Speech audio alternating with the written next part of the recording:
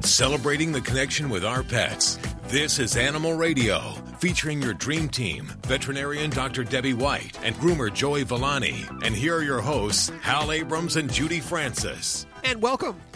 On today's show, Katherine Schwarzenegger. The name sounds familiar? Yeah, I only know one Schwarzenegger. Yes, and this is the daughter of Arnold Schwarzenegger, Arnold and Maria. And she has a book out. She's a big animal lover. And I think, and we'll find out, I think growing up with Arnold and Maria, she had a lot of pets. They're awesome. big pet lovers. That's pretty so sure. Cool. And she's written a book. It's a children's book about a dog called Maverick, which I believe is a dog that she still has. Awesome. So she'll be on the show in just a couple of minutes right here on Animal Radio. We'll also find out why recognizing and treating fear, anxiety, and stress in your pets is so important. Are so important? Stress. That would be 3. Are so important? What's the grammar, Lori? Is so important. They are. They are so important. Why yes, they are so important. Thank you. You're the only one that's gone to college here for a few years. At the bottom of the hour, we check in with our news director, who's also gone to college, I'm sure, Miss Lori Brooks. How are you doing? Okay today. Got a story coming up. And Dr. Debbie, you're going to like this one. Or maybe not. It's kind of like the vet says blank, the client thinks blank. And when you think you're talking about either like preventive care, vet office visits, or worse, the internet, Dr. Google, your thinking might not be on the same page as the other. You love Dr. Google, don't you, Doc? You know, Dr. Google's frustrating. So frustrating. I won't even mention Dr. Google to my vet anymore. I like Dr. Google for the background, but when Dr. Google is held as an authority over your veterinarian that you're facing face-to-face, that's when I have a problem. But I do like people kind of get in the background info that know the right questions to ask before you go to the vet. So you like them to ask questions, you like them to be informed, but you don't want them to be making a diagnosis from Dr. Google. Exactly, yeah. Okay. Don't forget you can also ask your questions from the free Animal Radio app for iPhone, Android, and BlackBerry. And we go to Robin. Hi, Robin. Hi, Dr. Debbie. I have a quick question. I have 2 elderly dogs, and I don't know who's going to be who to the grave, including myself here. But I am wondering, way back when I was a young girl, we lost a treasured Irish setter I'd grown up with when we had him boarded, and he got over sedated because he was barking so much.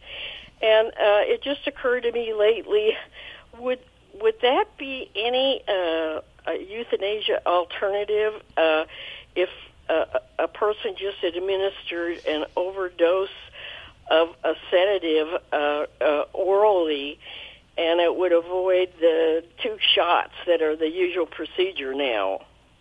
I see.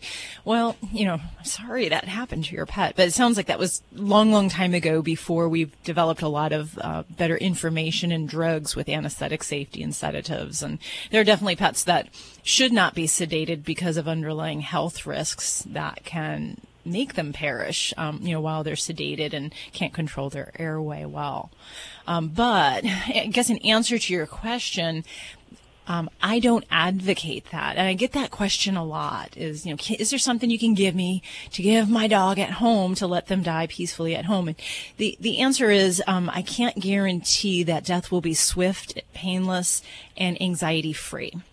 And that would be why I wouldn't encourage anybody to go that route, because there certainly is the possibility we could have an overdose situation, but we could also struggle to breathe and have a pet that is in distress, whose last moments on earth are very agonizing or very drawn out for a very lengthy period of time, or that doesn't actually work, and we've just put them through a very devastating experience before. So for me, I would say I very much embrace the the piece of a good euthanasia, and that's having a catheter in place, giving a sedative prior to giving pentobarbital, which is generally what's used for euthanasia in animals, and doing that in a controlled manner that we can make sure is peaceful and loving for both family member and for the pet.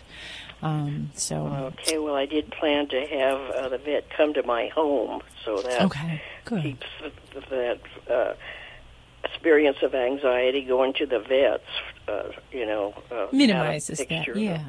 Okay, well, I've always been curious about that, and thank you for your time. Thank you for your call today, Robin. We appreciate it. Well, you lucky dog, don't forget you can get your fix of Animal Radio anytime you want with the Animal Radio app for iPhone and Android. It's made possible by Fear-Free Happy Homes, helping your pets live their happiest, healthiest, fullest lives at home, at the vet, and everywhere in between.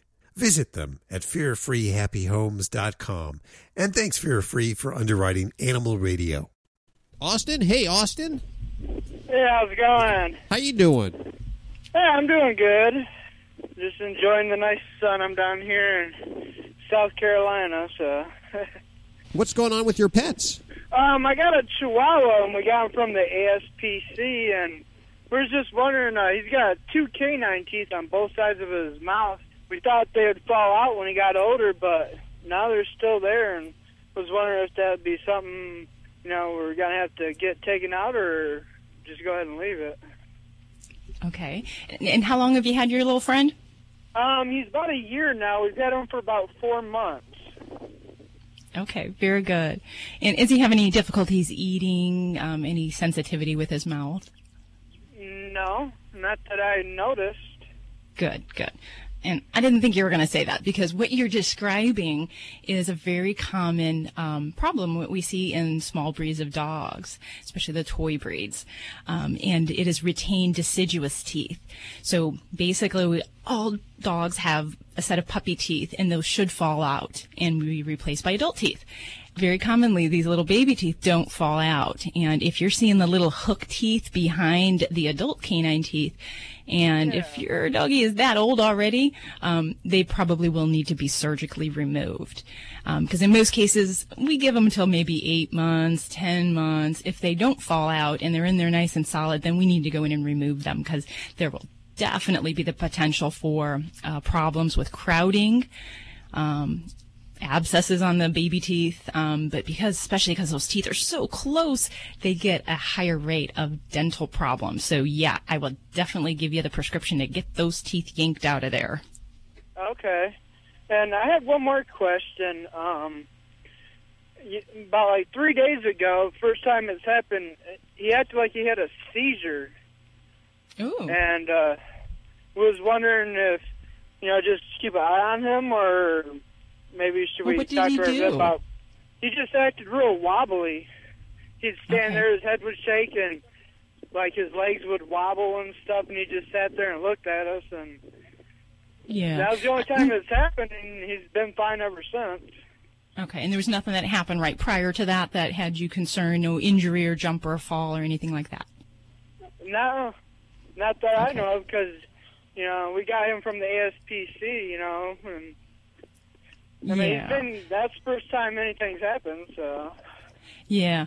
Well, I would be suspicious what you've described could be some form of a seizure, and I'm always of the type, I don't like to let things go, so I would definitely bring that to your veterinarian's attention, and I would probably want to get a blood sample on your little baby to check for a couple things, because small dogs can have problems with low blood sugar issues, and then they can also have some liver problems that we might pick up on a blood panel. But if everything checks out good, then I'd probably just, make sure we track this, and from that point forward, make sure we keep track if he has more of them, and then we know what degree of concern we'll have to have from here forward. So, golly. Well, I'm glad you saved a life, Austin. That's awesome. Everyone should adopt. It is such a wonderful thing. Do smaller dogs generally have more problems? It seems like you seem to mention that smaller dogs have more dental issues. Sometimes they have more digestive issues. Yeah, I don't want to single them out, but there are some things that we see more typically in little dogs, and some of these congenital problems, the baby teeth, very common with the little breeds. But the big dogs, they have just the same share of things. They just kind of are a different spectrum, maybe hip problems or heart problems or other things. So no, I'm not going to single out the little guys. You're listening to Animal Radio. Call the Dream Team now with the free Animal Radio app for iPhone and Android. It's Alan Kibble. You know I love dogs. They constantly make us look at ourselves. This is the best frisbee catching dog on 4 legs. She's awesome. And this is the best frisbee catching dog on 3 legs. Her name is Macy. Fell in love with her the minute I saw her. She was my perfect dog. She's the only freestyle frisbee catching dog on 3 legs. She had an accident, and that right front leg had to go. It was heartbreaking for me. She was my perfect dog. And I thought, oh my gosh, she's not going to be perfect anymore. Macy, the dog, doesn't think about being different than she was before. She has taught me so much. She's just taught me acceptance and humility. You know, she sets no limits on herself. Maybe Macy will never be the best frisbee catching dog in the world. No, she's not going to win. She's not going to place. But it's not about winning or placing. It's about the adventure of life. That's one of the amazing things about dogs. Macy doesn't think about being different from other dogs. She just thinks about getting that frisbee. Now, what are most people always doing? I always wonder what's going on in his head. Trying to figure out what's in their dog's head. Like when she runs out of the front door and just starts chasing after people. Dogs get really interested in people that are afraid of them. It brings out their prey instinct. They get excited and they want to chase you. And she doesn't hear me saying, come back, Roro, no. Oh, she hears you all right. She thinks you're joining in. And she doesn't respect you as her leader. If something's more interesting than you are, the dog's going to go for it. Unless the dog respects you. And respect has to be earned by giving a dog boundaries, limitations, structure. Stuff like that. Or like when she eats my shoes. You haven't taught her what she can chew and what she can't. Here's what most people do. You are so sweet. Tons of affection for a dog without having to make them earn it. They're questions that have been around for as long as dog owners have gotten dogs and not educated themselves about dog behavior first. Why he might chew a bedpost or why he might eat your socks. The reasons behind these things, which I wish I knew the answers to. You should know the answers to him because he thinks you're playing a game when you chase after him and because you haven't taught him what he can chew and what he can't. Get more tips at animalradio.com. How would you like to save money on nearly all your prescription drugs? We've set up a special toll-free number for the RX Outreach Program. They're a nonprofit company whose mission it is to make prescription drugs more affordable to the masses. They don't take insurance, and in many cases, your prescriptions are even cheaper than your co-pays. They carry thousands of different prescription drugs, so whatever you're taking, there's a good chance they have it. No coupons are required, and this is not a discount card. It is pure savings on your prescription drugs. They specialize in generic meds for any chronic health needs you have. Call with your prescription and find out for free how little you can pay for your prescription drugs. Remember, we don't take insurance, so call right now. 800-689-0143. 800-689-0143. 800-689-0143. That's 800-689-0143. This is Animal Radio. I'm always right. Well, of course you are when you're right. Even when you're wrong, you're right. I'm a Leo, so I know I'm always right. Oh, my God. You are. My as dad soon is as a Leo.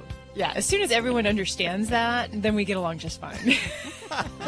That was funny because as a kid, I would be like with my dad, it's so hard because I wanted to do my own thing, but my dad would say something, and I knew that my dad was always right. And I was at conflict with myself because I didn't want to do what he said and I didn't want to believe it, but I knew he was always right. How did life change when you realized that he wasn't always right?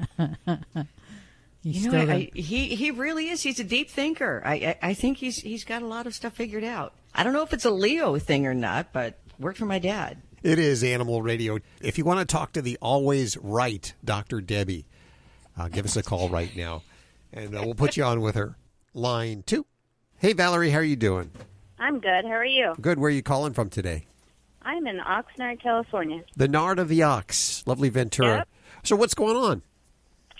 Well, I have a 2.5-year-old little boy, and I'm thinking about getting him his first pet. Aww. I'm not sure what to get him. Oh, so you have a new baby. Dog, bird. He likes cows. He likes horses, so I don't know what to get him. Okay. Well, what kind of pet experience have you had as a adult? I've had a cat and dog, fish, rabbit, birds. Okay, good. So you have a good, well-rounded background. So that's the biggest thing. And I think it's great to get kids into, or get pets into households with children. They learn so much about responsibility, respect for animal life. It's a really wonderful thing. And I wish I would have had pets when I was that young. I actually didn't have pets until I got much older, believe it or not. But now the challenge is with Valerie, with your son, he's a bit young for a lot of responsibility, handling, safe handling, and also even some increased risk for zoonotic diseases, so diseases we can get from animals. So with kind of all that in mind, it does kind of whittle down some of our suggestions. And I actually, for kids that age, I would start with something as simple as fish. Goldfish, particularly some of the fancy varieties, can be really cool for kids to watch. I as a kid, actually trained my goldfish to follow my finger, and it was, it was a great first pet for me. So I would say that would definitely be one of the best things. Otherwise, you can get into, you can also get into something like hermit crabs, which have a relatively, simple upbringing. Don't they have pinchers on them? They do, but it's, when you compare that to, say, a rat's teeth or a cat's claws, the damage sustained is very minimal. Okay. And, a lot of this is kind of watching and learning. So I wouldn't say a 2.5-year-old child should be putting their hands in the cage with a hermit crab. But, but that would be one to kind of grow up with and to watch and to learn about how we feed them and changing the water and all of that. So those would be some good things. But maybe as we get a little bit older, one of my favorite starter pets that are furry is actually guinea pigs. And the reason I love these guys is guinea pigs have, great little personalities. They rarely bite. They usually like to be handled. They do require their cleanup and the care, so that would fall upon mom. That's why I asked what kind of pets you've had. But they really are one of the best rodents that I like to start into. Really, in some of my guidelines for kids and pets, under 5 years of age, I don't like introducing any reptiles into the home, and that's really because of the risk of bacterial diseases like salmonella. And so that's a really big thing of staying away from reptiles and amphibians until the kids are, older, and or some kids may be more responsible under that age, but it really is dependent on the kid. Well, maybe we'll stick with the fish, and he can get some fish by his 3rd birthday. Yeah. And then what I also do recommend is, as much as it may be fun to put the pets in the room with kids of that age, I would make sure you do have it in a different area, just so you don't have accidents. You make sure you're supervising hand washing after kind of handling in the area, all that kind of stuff. And then always making sure, a lot of things this is something I never thought of it before I was an adult, is when you clean your pet's bowls, food items, cages, you don't want to use any kind of sinks that are used for human food prep. Or bathroom areas. So preferably things like laundry room sinks would probably be the better thing, because you'd have to disinfect any of those sinks that you would use, to bathe your kid or anything like that. Yep. So well, that's great. Hopefully your little one will grow up with some interesting little creatures, and it could spur a lot of great things. Yeah, we'll definitely keep that in mind. We're still thinking about it, so maybe we'll start off with a little fish or two. That's the way I started with the kid. When I was a kid, my first animal was a fish. Then I moved on to a rat, I believe, after that. A rat? Yeah, a little Seymour. With the big nards. Seymour the rat. Yes. Oh, they all do, all those boys. Yeah.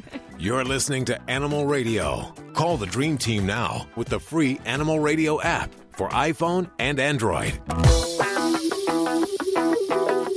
Dogs or cats, horse or emu, animals are people too. A cat in Columbus, Ohio helped save the life of his owner by dialing 911.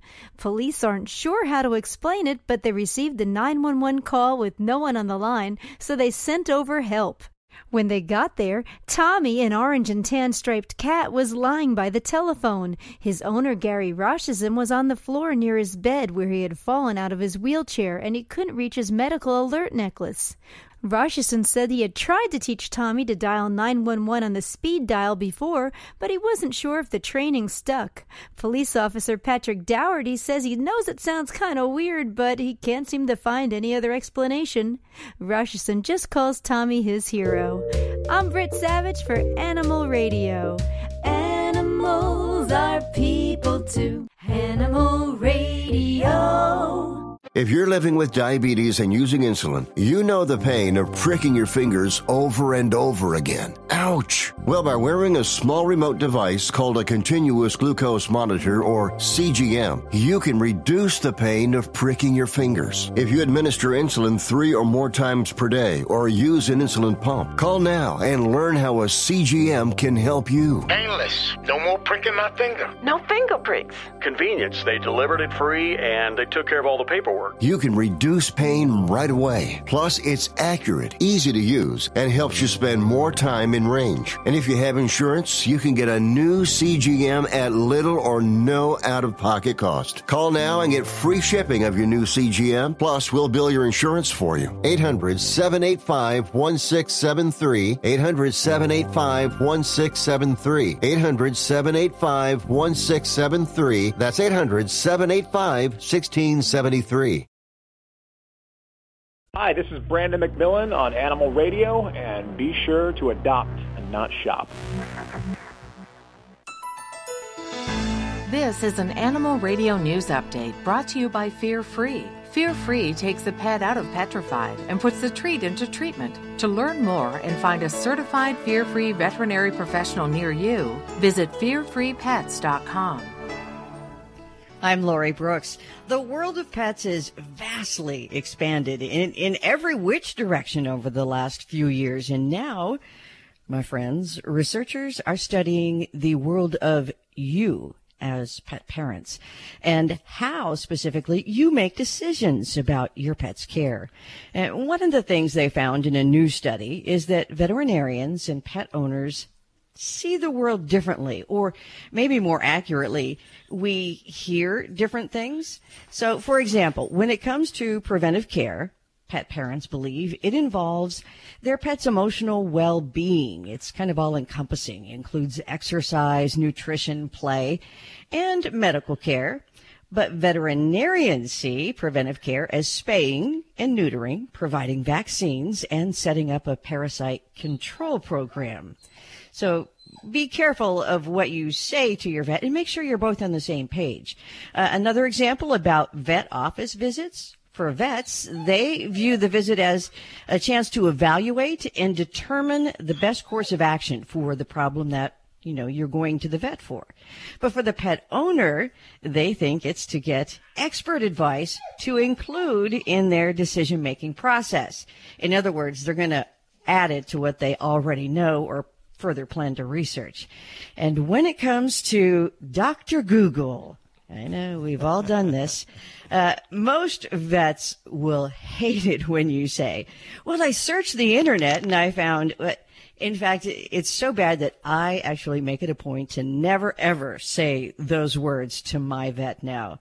Because this new research shows that most veterinarians think the internet is a dangerous and misinformed place for the pet parent to take a chance on their pet's health. And frankly, now I agree. But for pet owners, the internet comes to be an on-demand source of huge amounts of information that they can use to make decisions concerning their fur baby. But some of that information is incorrect, and I know Dr. Debbie is one of those doctors. She will go ballistic if you walk into her office and say, well, Google said this, or WebMD said this. I got a big lecture on that one time. I had a cat who had an abscess, and I thought for sure that it was cancer because it was pretty hard. And so when the vet came out, because she was a mobile vet, I said, oh, my God. I was like in tears because I thought, oh, she's going to tell me that, my cat has cancer. She said, see, you made yourself worry all weekend and yada, yada. I was like, okay, I'm never saying that again. A Southern California woman now has a new pet frog, Ribbit. after finding the distressed tiny thing in, of all places, a large container of lettuce mix that she bought at a local Target. But actually, she had already made her salad. She had poured on the dressing, and she was just about halfway through eating it when she saw something in her bowl was moving. Oh. And it, too, was green. Yeah. Now, mind you, this woman is a strict vegetarian, so she quickly scooped up the little frog and she rinsed all of the dressing on it. But she noticed that the frog was barely alive, so they actually did chest compressions on it, frog CPR, if you will, and it survived. So the frog's name is now Lucky. He is the couple's pet, but also want you to know that the woman says that she was so traumatized, as you can imagine after this, that she vomited after finding Lucky in her salad, and said that she has no desire ever, for a vegetarian especially, no desire to ever eat salad again. Oh, yeah, that's not good for a vegetarian. Now, any word on how that frog got in the salad?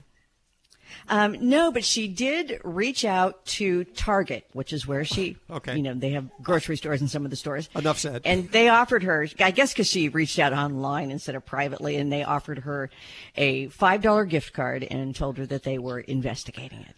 That's all? That's all you get? That's it. $5. Oh, God, if I found a frog in my salad, I would be so mad. See, I can understand this if she picked the vegetables in her yard and, just got in there. But in a bag that's supposed to be, I don't know, inspected. Approved. Yeah. Yes. And hopefully pre-washed. I mean, that poor frog, think about what it's been through. Jeez.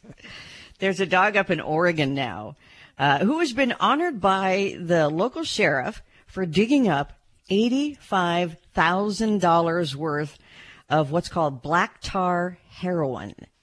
A really highly prized form of heroin, and it came from the family's backyard. The 18-month-old golden retriever, highly active, of course, he's very young, dug up what his family thought was, a time capsule. So they decided to video themselves opening it. Thought this will be a great thing to post. Well, then they saw the contents. Oops. Off went the video, and they found 15 ounces. That's almost a pound of heroin, which I guess is like a powder. I'm not that knowledgeable about drug stuff. I don't know. But to show their appreciation from law enforcement, the sheriff named the pup an honorary narcotics dog for life.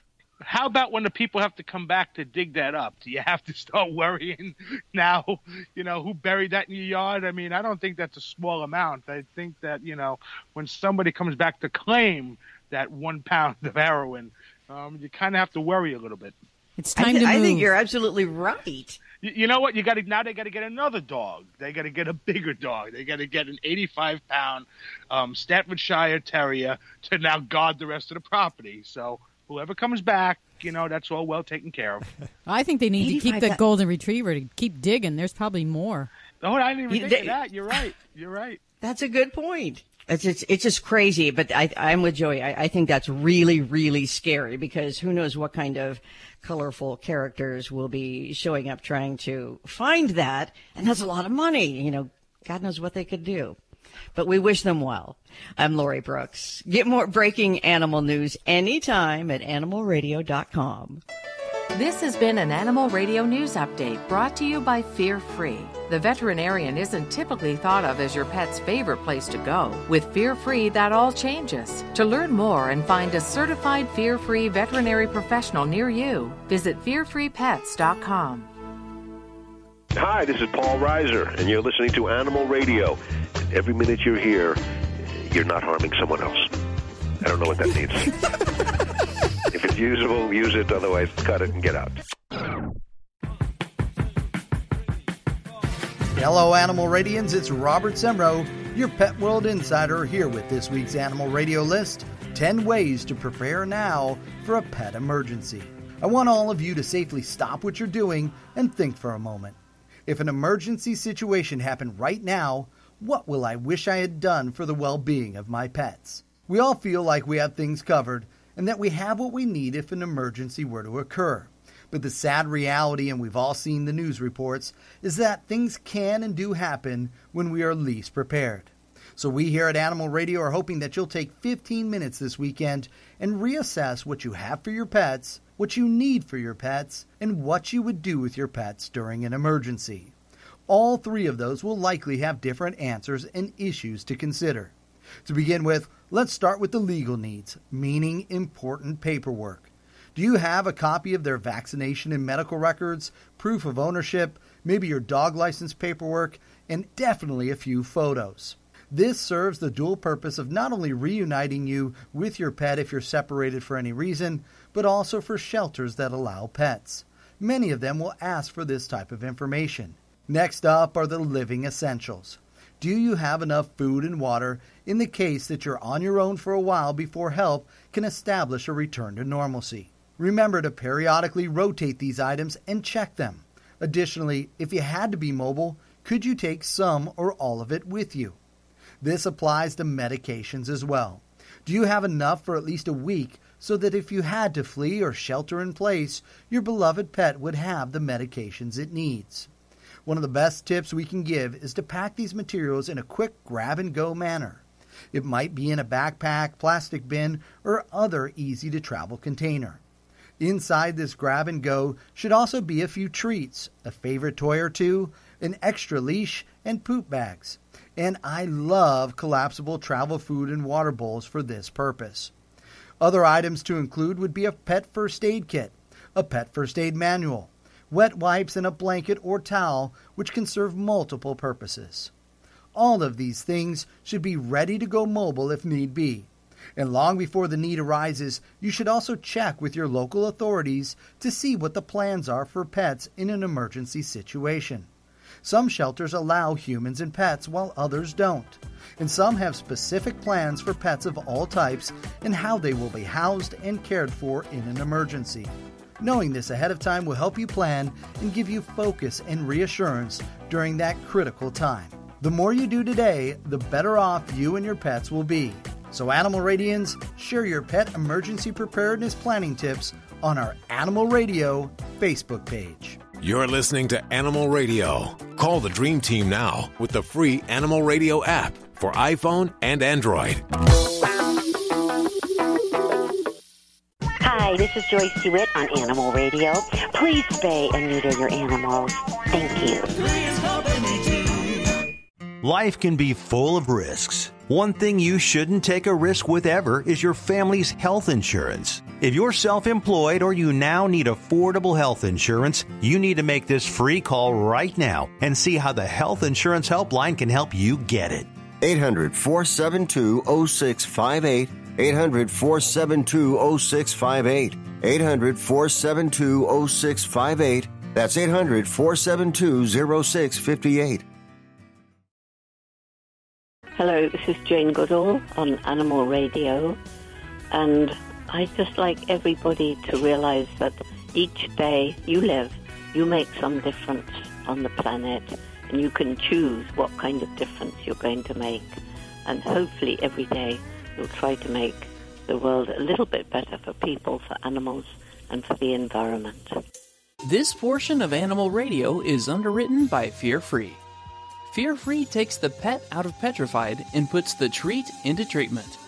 To learn more and find a certified fear-free veterinary professional near you, visit fearfreepets.com. It is Animal Radio, celebrating the connection with our pets.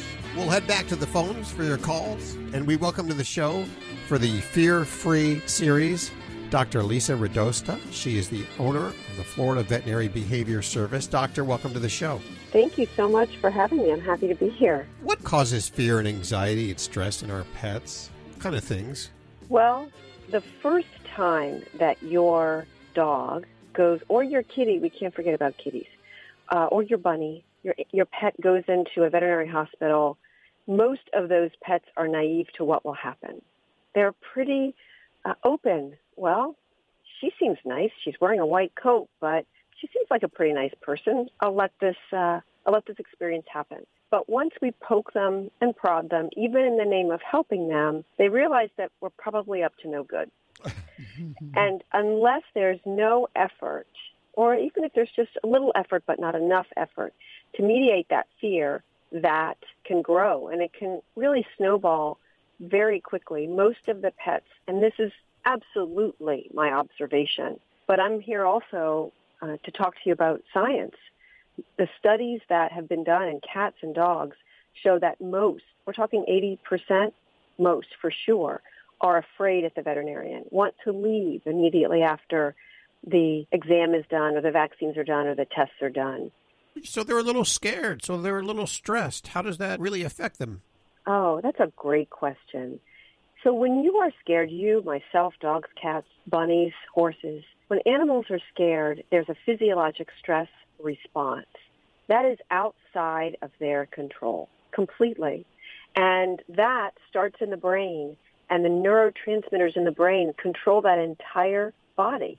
And that starts in a nanosecond, and that entire cascade occurs in seconds. So that feels like a tight chest, a stomach that's upset, tense muscles, panting, a heart that's racing. So we want to say, oh, you can get over it. But when it's physiologic, it's not a get over it moment. It's a moment where we have to do something external to help the pet get over it, quote unquote.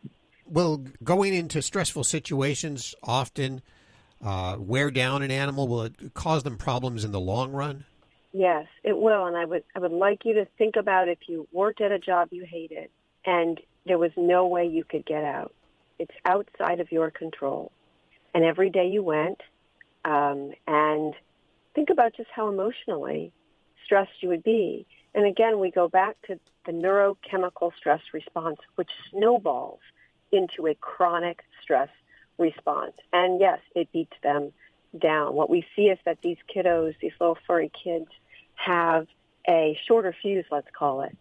Especially at the veterinarian's office, it takes less and less and less for them to act as if they are fighting for their lives, or to hide under the chair, or to urinate or defecate on themselves. Absolutely. And chronic stress in the home setting has certainly been linked to other emotional disorders in pets, but also to suppression of the immune system and to some dermatologic problems. So we want our pets to live happy lives as much as we want ourselves to live happy lives. Well, what's one simple thing we can do to reduce the fear, the anxiety, and stress in our pets? One simple thing you can do, if I had to choose just one, I would say understand your pet's body language better. Because our biggest fault as pet parents, as veterinarians, as veterinary care professionals, is not reading the dog or the cat properly. It's not looking and knowing. How often, I cannot tell you, countless times, I have sat with an owner and said, your dog's tail is tucked. That means he's scared. And that person has said to me, really? The clients that come to see me are fantastic. These are not people who don't care about their pets. They love their pets. They just have no clue what those fear signals are. So if I had every pet parent could read their pet well, they would be aware. And awareness is always the first step, isn't it, when you have a problem to solve? We've been talking about creating veterinary offices that are fear-free. But there's a brand new program, part of Fear-Free. It's called Fear-Free Happy Homes. We're trying to make the home lifestyle fear-free, without the anxiety, without the stress. Give us a couple of hints of what we can do to make our home fear-free. That's really important because I want to preface it with, if your home isn't fear-free, that doesn't mean you're a bad pet parent, right? We all have the places in our lives where we lack knowledge, and this might be a place for a pet parent to grow and help their pets. So number one, enrichment, and cats especially, enrichment. Because I'm a runner, for example, and if I don't get to run, my family actually brings out my running shoes and pushes me to run because they tell me that my attitude is poor. Let's just put it that way. They have some descriptors for it that I won't share here. But I need that enrichment, and cats and dogs need that as well. Every age, every breed, every species can have an enriched life. Check out Fear-Free, fearfreepets.com and fearfreehappyhomes.com. And, of course, links to everything you've heard on today's show over at animalradio.pet. Dr. Lisa Radosta, thank you so much for joining us. Thank you, and thank you for the wonderful work you're doing with spreading the news that we can make pets have happier lives.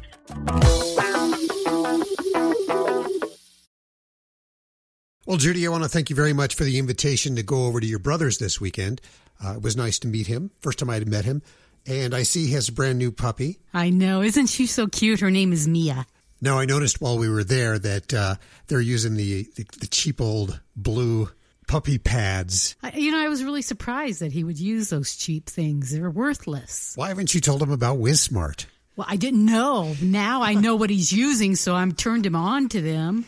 So we're sitting there, and the dog goes over to pee, and then the dog walks a little bit in her pee, and then she starts racing around the house. You know how they make that little race afterwards. Hops up onto the couch, and Mia's tracking pee all over the place. And I see my brother's wife running after her with paper towels and some cleaner. For you regular listeners of Animal Radio, you know we have a brand new puppy too, but we were lucky enough to be turned on to WizSmart pee pads. We use the Ultra Pee Pad. The reason being is really quite obvious.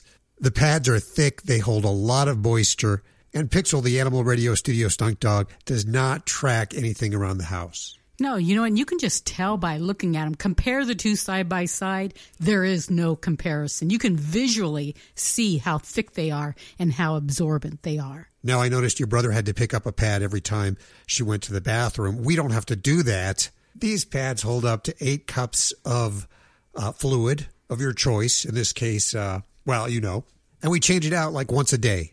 Now, for you environmentalists out there, you probably think that these thick pads are not very environmentally friendly. But in fact, they are made from deconstructed, unused diapers, getting a second life. And that's why they absorb so much. Not just for puppies, but also for elderly dogs or dogs that are ill. Visit their website at WizSmart.com. That's WIZSMART.com. Or check them out on Facebook and Instagram. Celebrating the connection with our pets. This is Animal Radio, featuring your dream team, veterinarian Dr. Debbie White and groomer Joey Villani. And here are your hosts, Hal Abrams and Judy Francis. And if you would like to speak to Dr. Debbie right now, if you have questions about your pet behavior or health-wise, or grooming questions for Joey Villani, the dog father, you can also ask your questions from the free Animal Radio app for Android and your iPhone. So download that puppy right now. And we'll go to the phones in just a couple of seconds here. This hour, Katherine Schwarzenegger, the daughter of Arnold Schwarzenegger. I can't do an Arnold impression. No, I don't think anyone in the studio can do an Arnold impression. I'm not even going to try. Arnold. Dr. Debbie, come on. Yeah. Arnold Schwarzenegger. There you go. That's pretty good. I stand corrected. She's always right, She is always right. The daughter of Arnold will be on the show, Katherine Schwarzenegger. She's a big animal lover, and there's no question why, because she was brought up with animals, not including her dad and mom. She, of course, had other animals and dogs and cats, and I believe kind of a farm-like existence where she lived. We'll ask her about it and find out. That is cool, and she wants your kids to grow up loving animals. So she's written a kid's book called Maverick and Me, and we'll tell you a little bit about it in just a few minutes right here on Animal Radio. Hi, Sheila. How are you? I am wonderful. How are you? Good. Where are you today? I am in South Lake, North Carolina. North Carolina. Oh, listening on WFNC, I assume? Yes. So what's going on? How can we help you? I have the whole team here for you. God, I hope somebody's got some good ideas. I have. Oh, dear. I can count on you guys. I have a 13-year-old Norfolk Terrier who hates cats. I don't know how else to put it. He just hates them. Aww. And the area that I moved into has several abandoned cats.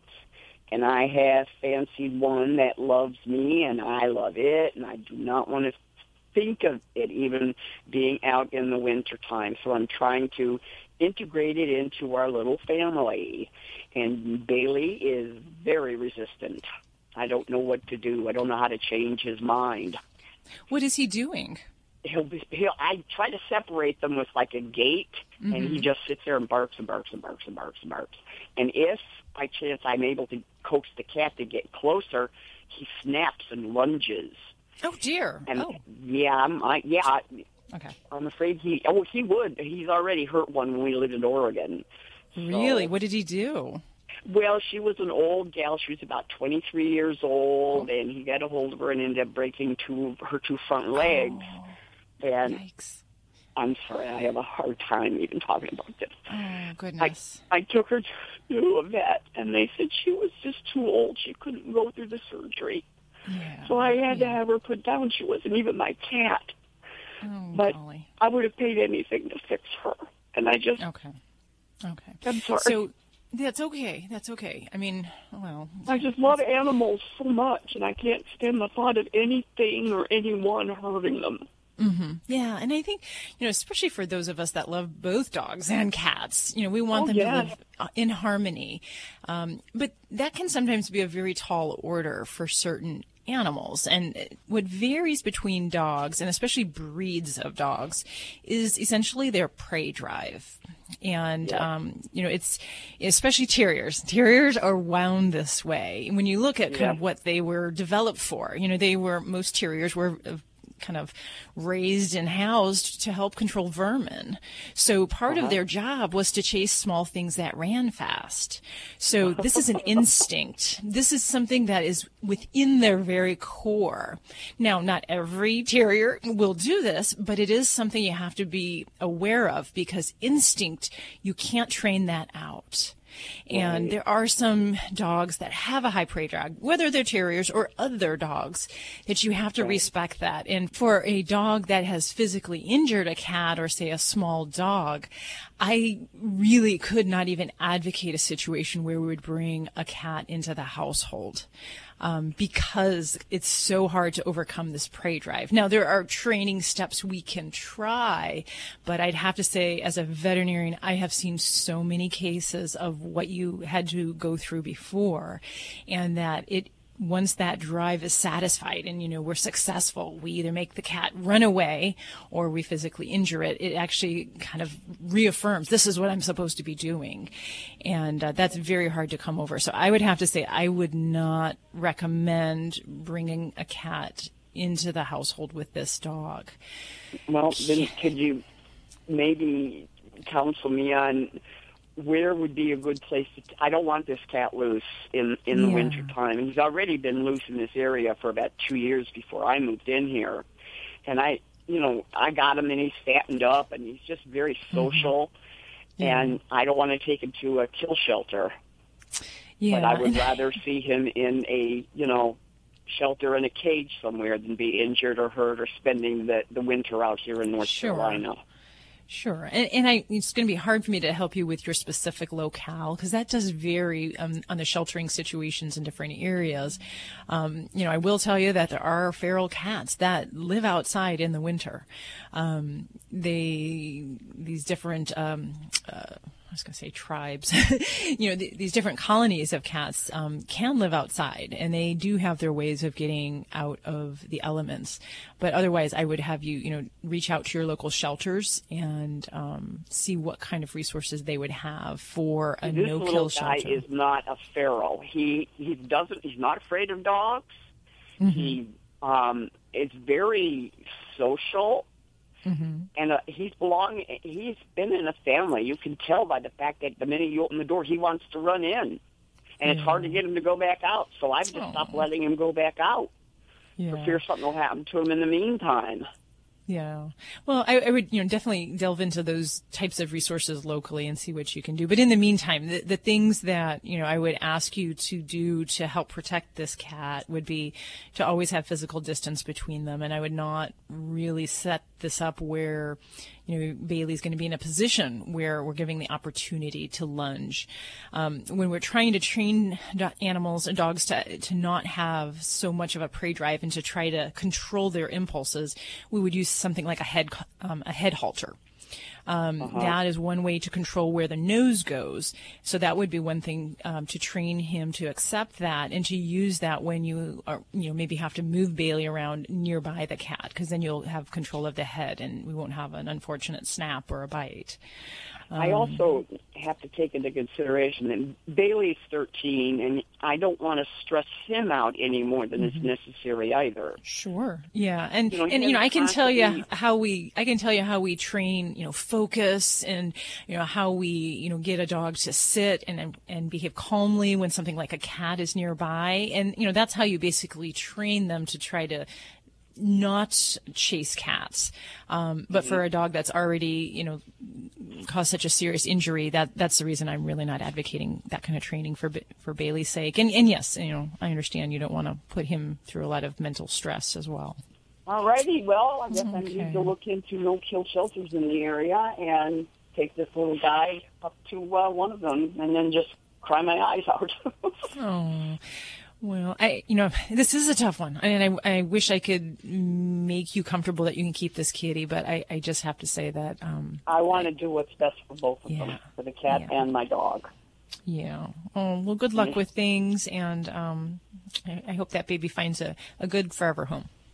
Well, you know what? I'm going to tell them, if they do not find a forever home, please don't put him down. I will do whatever I have to do. I'll build another house for him. Yeah, hey, that's an idea, a cattery. You could do that. I'll build pardon the pun, a cat house, and I just won't let them put him down. He's just too sweet. He belongs with somebody, an older person maybe who doesn't have a pet, that would just love a lap cat. He watches television with me. How cool. He's such a cool cat. Does he have favorite television shows? Actually, we watch Zoolander. But he loves listening to the radio.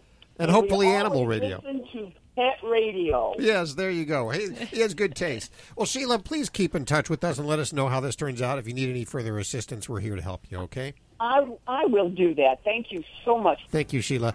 You're listening to Animal Radio. Call the Dream Team now with the free Animal Radio app for iPhone and Android. Hi, it's Alan Cable. A couple weeks ago, a Kentucky police officer, Jason Ellis, was shot and killed in a suspected ambush. He had a canine partner. His name was Figo. At the funeral for his best friend and partner, pictures were taken of Figo with his paw on the coffin. Figo's been retired now and will live with Officer Ellis's family. Here are some news people commenting on the photo. It's just an incredible so photograph. Sweet. It looks like he's Beautiful. grieving there. So He is. sweet. The dog definitely knows from the scent that his former best friend and leader is in that coffin. You know, a dog relies on his sense of smell to interpret the world, much the way people depend on sight. This weekend, while I was out walking my dog, there's a fountain, and he was taking a drink. He likes to lay down when he's taking a drink. He's such a big dog. Gets hot real easily. While he's doing that, another dog comes up from behind him and begins sniffing you know where. Anyway, my dog just keeps drinking, paying no attention. He's been around people and other dogs his entire life. I socialized him a lot when he was a puppy, and I continue to do that. So when a dog circles around back to give the old snifferoo, as long as he has good manners, my dog will let him. Well, the human couldn't have been more upset. She runs up and starts scolding the dog to leave my dog alone. Leave him alone, he's trying to take a drink, she says. I started telling her that this is how dogs learn about each other. This is the way they greet each other. That the rear to another dog is like the face to another person. She didn't hear a thing I said. She wasn't listening. And I could see the look of disgust on her face. I could see what was going on in her mind. The thought of putting your nose, just makes some people very uncomfortable. That's because in the human world, you'd never do that. Although I think it would be funny if you did. We walk up and shake hands or we give each other a hug. So there are certain things that dogs do, because they're dogs, that most humans would never dream of doing. So when some folks see dogs acting like dogs, it grosses them out. It's an important lesson. Dogs are dogs. They don't see the world the way you and I do. They see the world with their noses. And those noses are gonna go, well, everywhere. So smile, sit back, and tell yourself, that's my dog. Get more tips at animalradio.com. Check out Animal Radio highlights, all the good stuff without the blah, blah, blah. Browse on over to animalradio.pet. Hi, this is NASCAR driver Corey Joyce on Animal Radio, and spay and neuter your pets. How would you like to save money on nearly all your prescription drugs? We've set up a special toll-free number for the RX Outreach Program. They're a nonprofit company whose mission it is to make prescription drugs more affordable to the masses. They don't take insurance, and in many cases, your prescriptions are even cheaper than your co-pays. They carry thousands of different prescription drugs, so whatever you're taking, there's a good chance they have it. No coupons are required, and this is not a discount card. It is pure savings on your prescription drugs. They specialize in generic meds for any chronic health needs you have. Call with your prescription and find out for free how little you can pay for your prescription drugs. Remember, we don't take insurance, so call right now. 800-689-0143. 800-689-0143. 800-689-0143. That's 800-689-0143. You're listening to Animal Radio. Call the Dream Team now with the free Animal Radio app for iPhone and Android.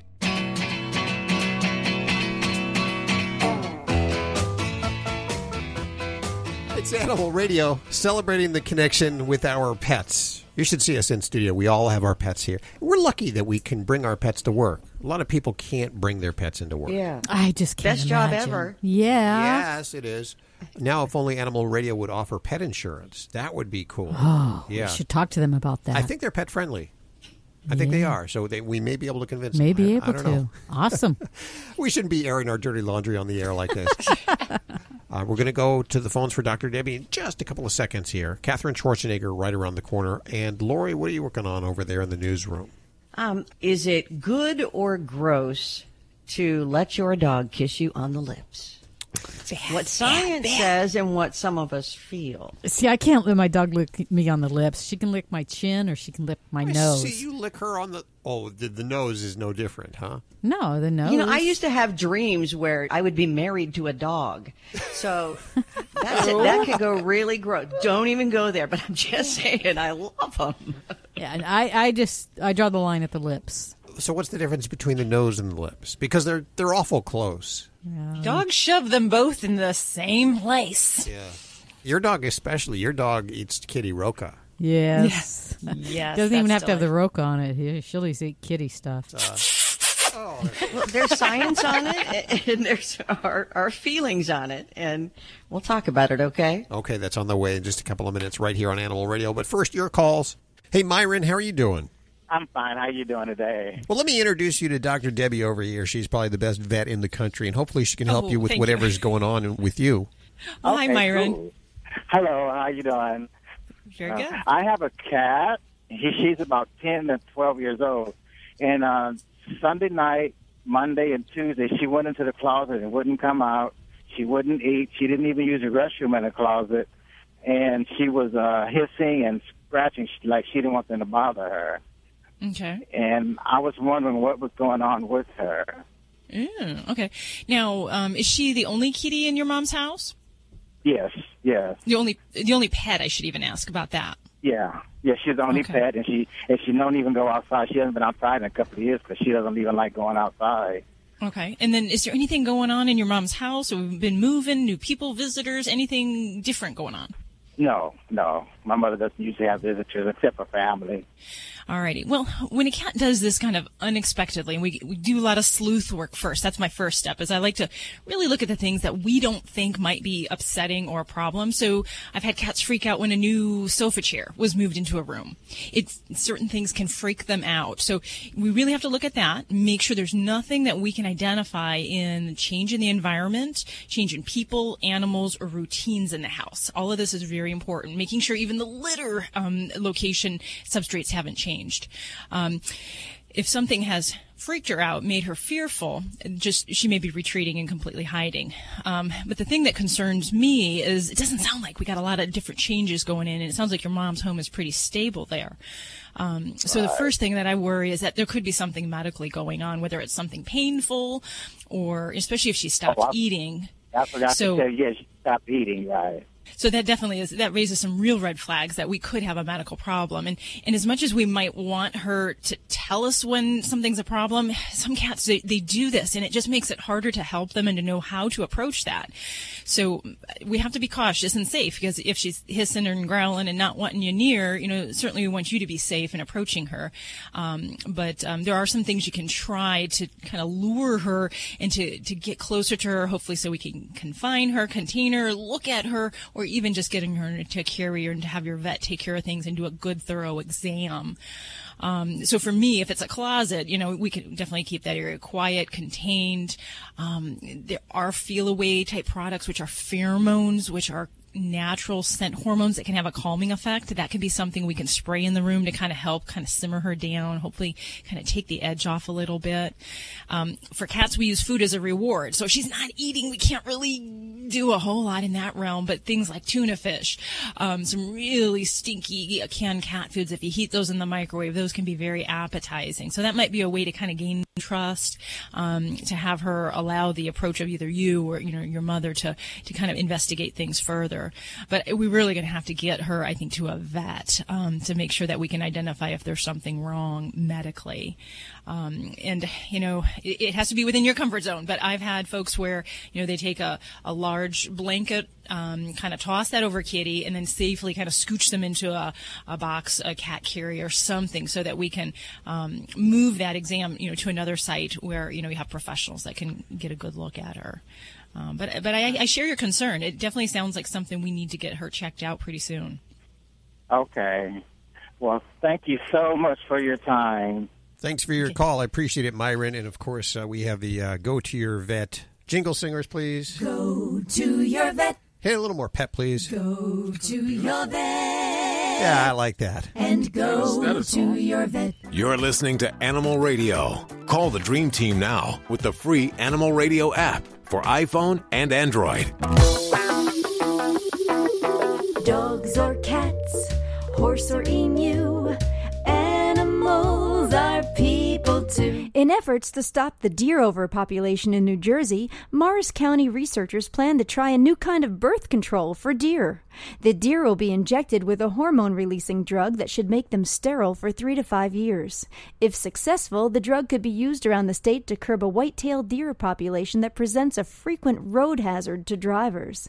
Some tips for avoiding a deer are learning to recognize high-risk situations, noticing deer crossing signs, and being careful while driving past wooded areas near lakes or streams. Deers are social animals, so if you see one, look out for others. They usually roam at night or early in the morning. Looking out for your safety and the safety of our dear friends.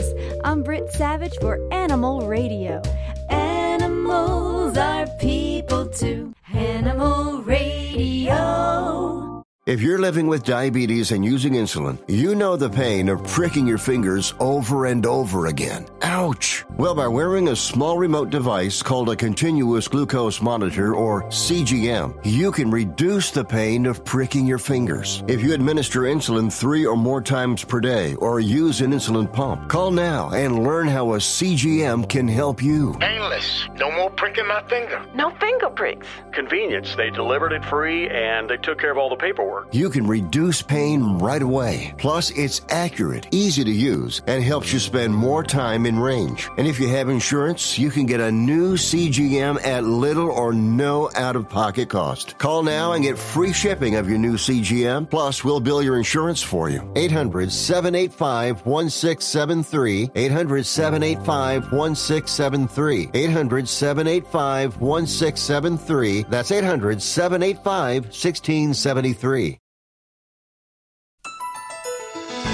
This is an Animal Radio News Update brought to you by Fear Free. Fear Free takes the pet out of petrified and puts the treat into treatment. To learn more and find a certified fear-free veterinary professional near you, visit fearfreepets.com.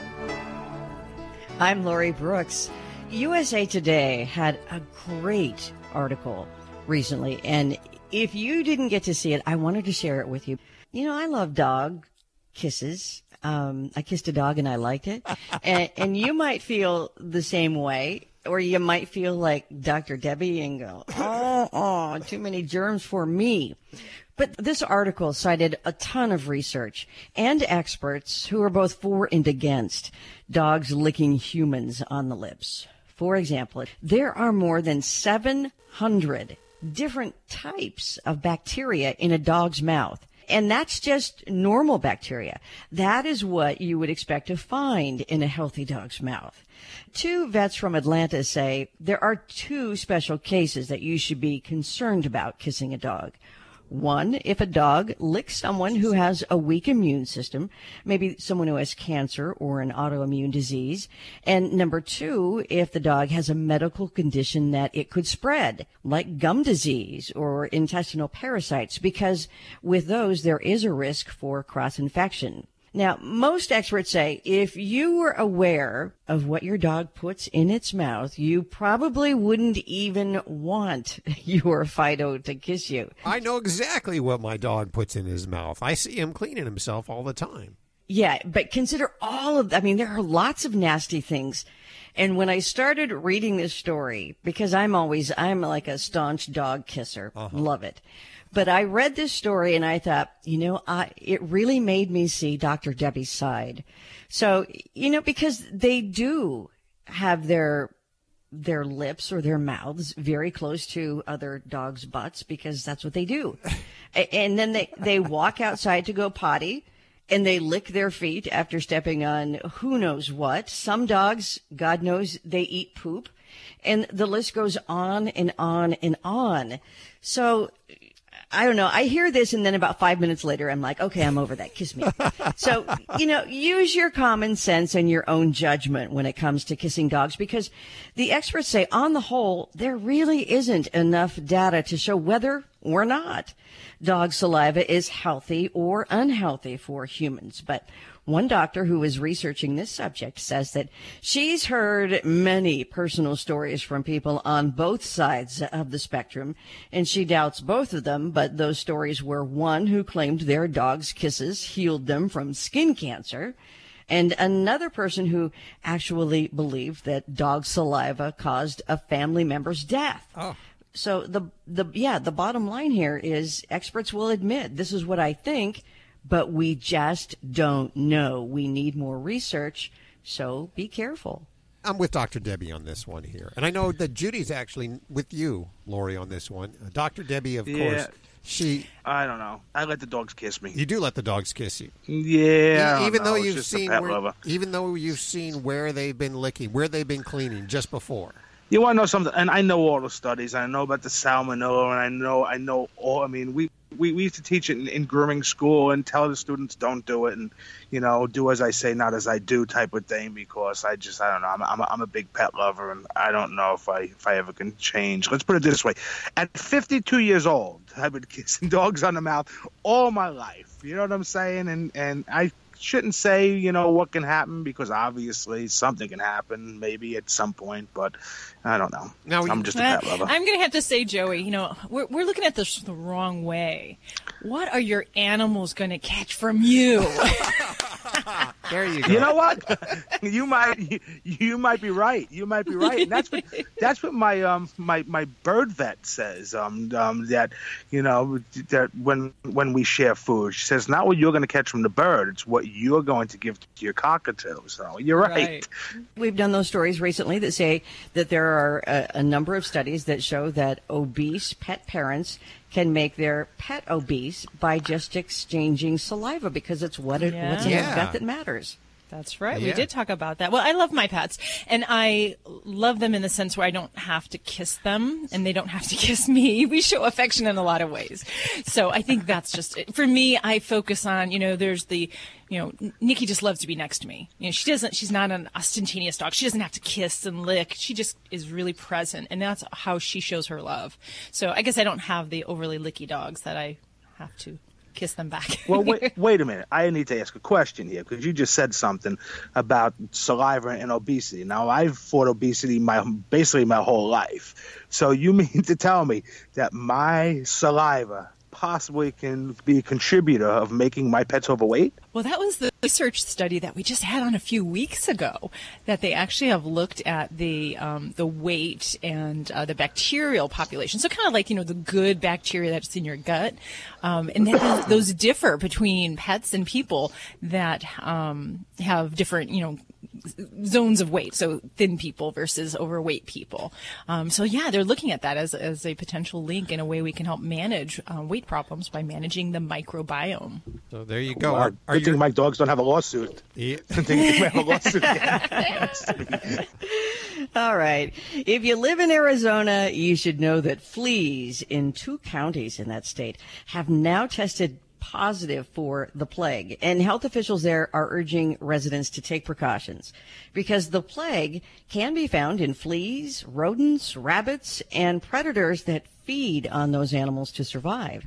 But the plague can also be transmitted to humans and other animals through just a bite from an infected flea or by direct contact from an infected animal. So you can limit your risk of exposure by avoiding rodent burrows. And, when you walk your dog, keep your dog on a leash so they don't get into it.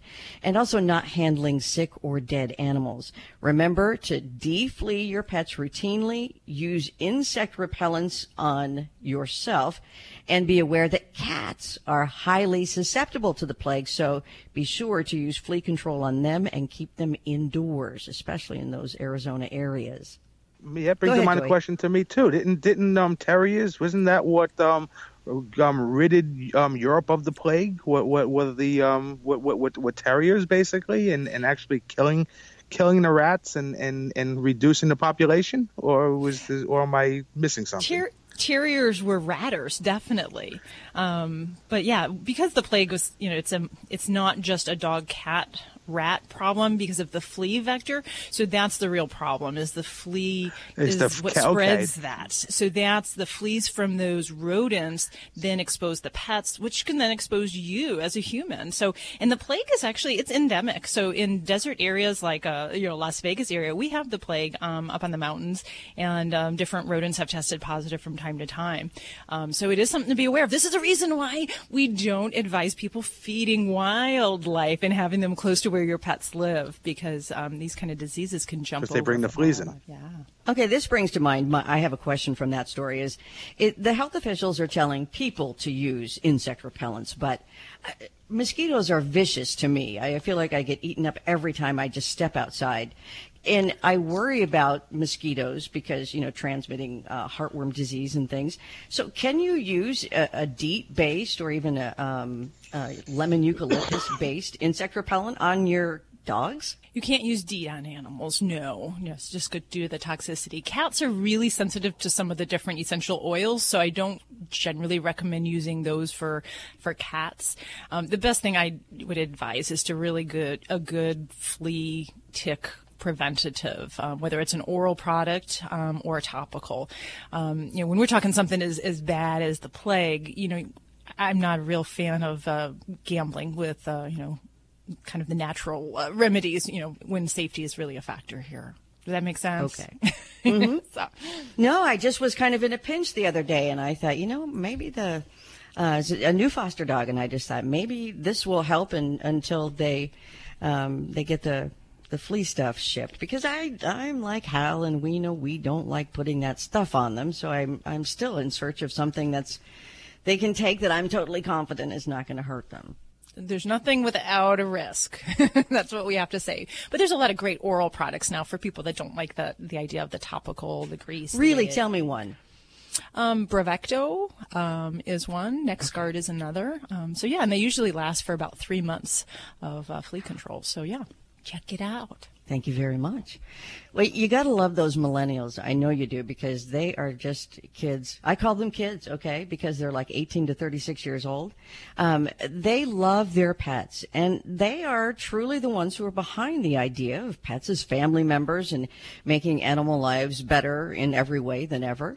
And there's a new survey out that shows for millennials, pets really are like their children, with 1/3 of millennials who purchased their first home buying their first home because it had a yard and it was better space for their dog. I love that. Now, only 25% of millennials, however, bought their first home because they got married, and only 19% because they had children. So for them, the pets come first. I'm Lori Brooks. Get more breaking animal news anytime at animalradio.com. This has been an Animal Radio News Update brought to you by Fear Free. The veterinarian isn't typically thought of as your pet's favorite place to go. With Fear Free, that all changes. To learn more and find a certified Fear Free veterinary professional near you, visit fearfreepets.com. Life can be full of risks. One thing you shouldn't take a risk with ever is your family's health insurance. If you're self-employed or you now need affordable health insurance, you need to make this free call right now and see how the Health Insurance Helpline can help you get it. 800-472-0658. 800-472-0658. 800-472-0658. That's 800-472-0658. Hi, this is Justin Tyler Ferguson from Modern Family. I'm on Animal Radio. Adopt a pet. You're listening to Animal Radio. If you missed any part of today's show, visit us at animalradio.com or download the Animal Radio app for iPhone and Android. It's Animal Radio, celebrating the connection with our pets. And on the phone with us is Katherine Schwarzenegger, yes, daughter of Arnold and Maria. Katherine, we welcome you to the show. Thank you so much for having me. How are you doing today? I'm great. How are you? Fine. Where are you? You sound like you might be driving. I am in Los Angeles, California. I want you to tell us about Maverick. Maverick is now a story that you've put together. It's a kid's story, Maverick and Me, but it comes from your heart because it was your animal. Yes. I have a real-life dog named Maverick. He's 3.5 years old, and I wrote this book, Maverick and Me, about my experience with fostering dogs and eventually adopting my dog, Maverick. And I wanted to write the book because I think it's such an important thing to talk about with children, especially when the time comes for them to be getting their first pet, that they know that they have the option to adopt or rescue their first animal. So where did Maverick come from? I was actually working with this woman in Santa Monica at the time who was, who I was helping foster different puppies that came in to her store in Santa Monica. And just kind of when I thought that I was done, I had gotten 7 or 8 puppies adopted, and I thought I was kind of going to take a break for a little bit, and she got a call from a downtown veterinarian who had found a 2-week-old puppy under the freeway and needed to stay with somebody who could give it the attention that it needed because he had to be fed through a syringe since he was so young. And so she called me and she asked me if I could take it as a favor to her. And so I took him, and he got really sick when he was little. So I developed a very strong bond with him very quickly that led to me eventually deciding to adopt him. So let's talk Schwarzenegger for a second. Mom and Dad, Arnold, of course, you just mentioned, had pets when you were growing up. What kind of animals did they have? We grew up with dogs, for sure, when we were little. A lot of big dogs, and we grew up riding horses and being around them. We also, when I was in high school, I got a pig, and we had ducks and rabbits. So both my parents grew up on farms, and I think that they felt that it was really important for us kids to grow up with animals as well, just because I think it teaches you so much about responsibility, too, to have your own animal and be responsible for them and feed them and take care of them. And that was a big deal in our family. So we grew up, luckily, around a fair amount of animals. It seems like your dad would be kind of a dog guy, that he would have a dog. I imagine he probably has animals now, huh? Oh, yeah, definitely. My dad loves animals, and my mom loves animals as well. We still have a miniature pony that's at my dad's house, and he has dogs, and my mom has dogs, and we grew up being huge animal lovers in our family, so we all continue that as we get older. Katherine, I remember when your mom and dad got married, so I kind of feel like you're part of my family right now. I know, so long ago, right? Are they strict disciplinarians with the animals, or do they? I can imagine Dad probably allows the dog in bed and spoils him or her.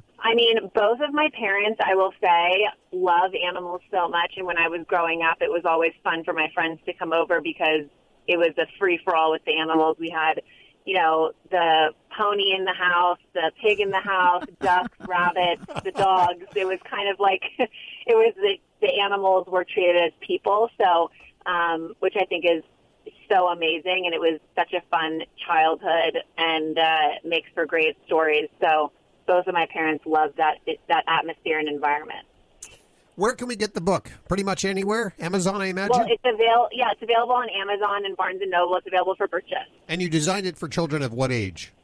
Really, of any age, I think probably the sweet spot is probably like 6 to 10, maybe, or 12. I think that, kids now are so curious about getting their own pet. And I know that when I got my first pet, it was such a huge deal for me. And I didn't really know about dog rescue or the ability to adopt or rescue a dog. And I know that the reaction from my little cousins and kids that see my dog, they think that it's so incredible that you can get a dog that has a story behind him, and that, a lot of kids come up to my dog because he's brindle, and they're like, that dog looks like a tiger. Where can I get a tiger dog? So just to see how kids have reacted to me having Maverick and wanting to, learn more about him and how I got him was really what caused me to write the book, because you see such curiosity in children and also the excitement behind them and the idea of getting their first pet and being able to tell their friends, like, this dog came from the street and, I was able to give him a home and love him and nurse him back to health is such a fun thing for kids to learn about. And there's so many amazing dogs and cats and animals that are, in need of forever homes and have tons of love to give. So if you can, please do it. So adopt, don't shop. Exactly. I'm looking for 10 parents right now that would like to introduce their children to this book, Maverick and Me, written by Katherine Schwarzenegger, the daughter of Arnold and Maria. If you're not lucky enough to get on through, head on over to Amazon and order this book up right now for the kids. Thank you so much for joining us today. Thank you so much for having me. I appreciate it. Oh, what fun we had today. I hope you enjoyed yourself. If you find yourself looking for a fix during the week, you just need that Animal Radio fix, head on over to animalradio.pet or download the Animal Radio app for iPhone, Android, and BlackBerry. Bye-bye. Bye. There, I kissed a dog. and I liked it.